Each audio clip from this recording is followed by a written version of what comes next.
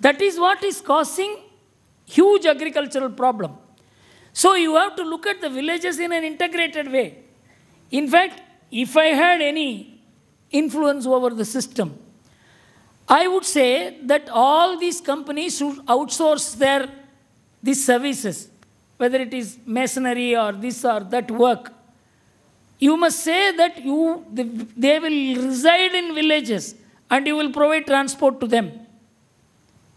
You will contract out your carpentry work to them. Set up small, for example, take this oil industry, edible oil industry. A chakki used to be there in which they used to make oil, then oil expeller came, in which they said there is a 6% loss in oil production. Solvent oil extraction gives you 6% more oil.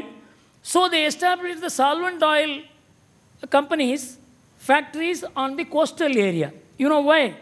The de-oiled cakes were exported out of India, and the de-oiled cakes which are available to the farmer for feeding the cattle was lost.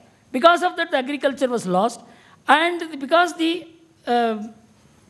oil extraction shifted from villages, millions of employment was lost, all for 6% additional oil production.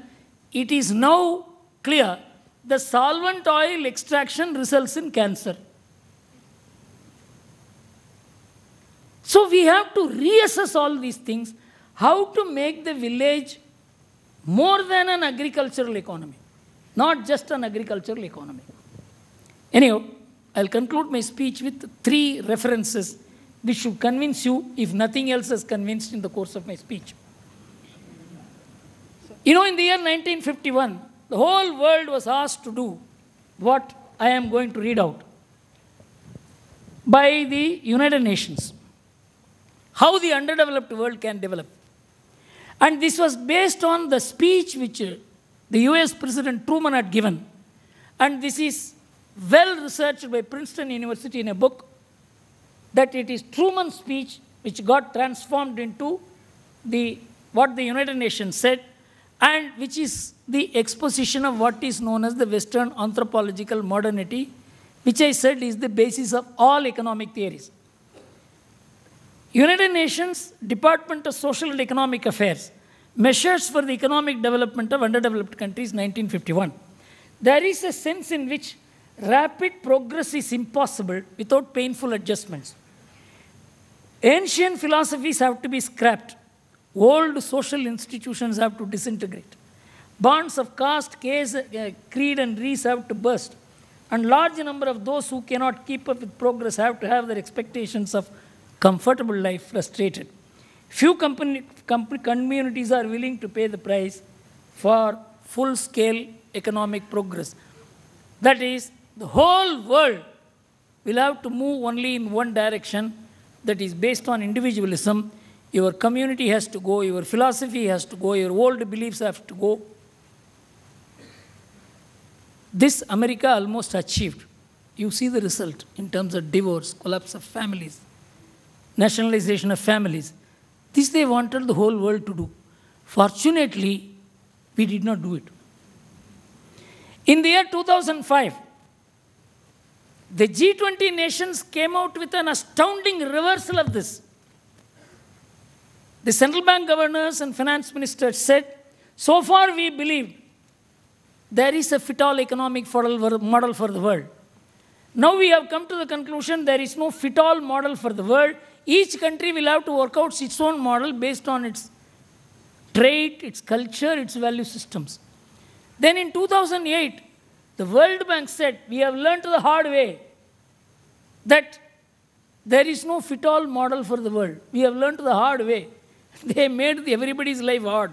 And they said they learned the hard way. And there is no fit-all model for the world. Each country has to work out its own model. United Nations, which said in 2005 there is only one model.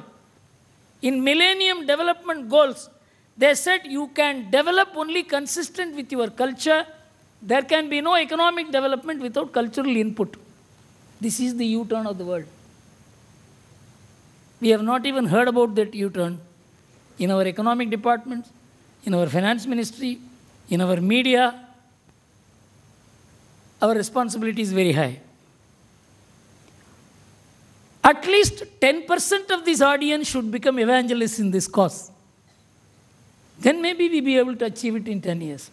Thank you very much for your patient hearing on a hot topic. Economics itself is a very difficult topic.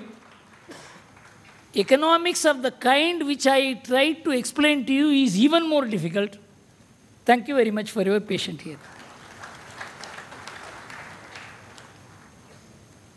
Thank you so much. We can't thank you enough for what you have given us.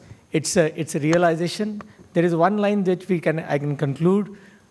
Along with the smart cities, look at the smart villages which are already existing. Dhanyavad ji.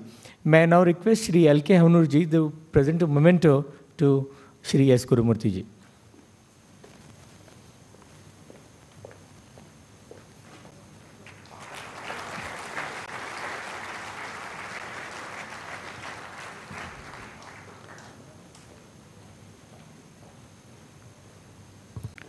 I thank you, sir, for your precious time.